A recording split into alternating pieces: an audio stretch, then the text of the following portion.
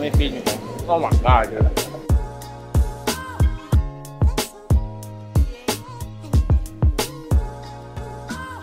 If you guys were watching episode 31, you saw that as we were about to leave Babylon Burger Bar, the chef came out and we decided that we were gonna do a little video at Babylon Burger Bar. Do you wanna do a vlog? And I'll come back in there, we'll watch you whip some shit up. He's gonna show us a couple of the more popular dishes. He's gonna, like, you know, cook them up while we kind of ask him about the journey that he's been on since they opened that restaurant. We're gonna hear about that story, any like challenges and successes that they've seen.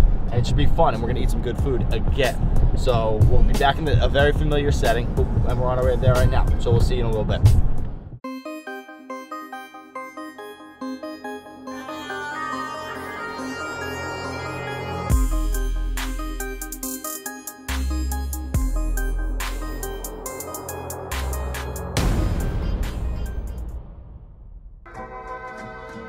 I'm only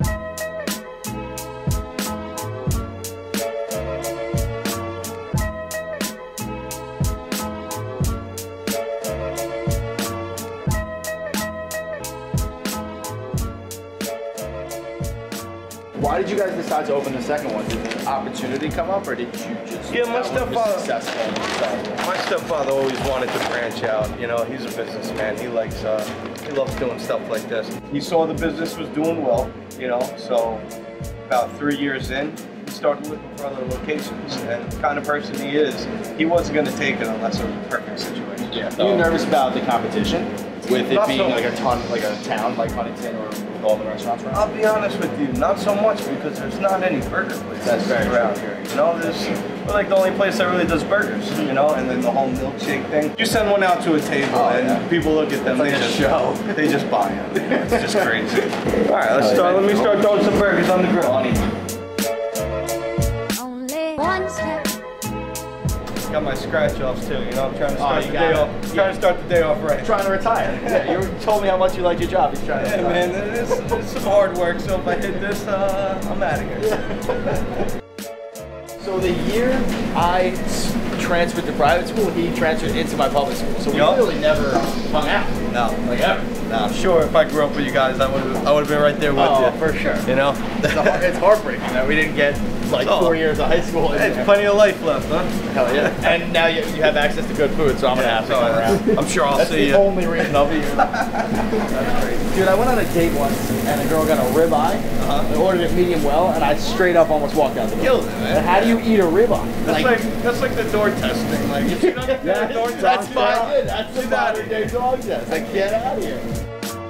Of course there was tough moments. Whenever a restaurant is new, you know, you gotta work the kinks out. And we had to go through a bunch of people to get find out who is really good and who's not. And that's when I stepped up. I basically told my stepfather. So you didn't start off executive chef, head chef.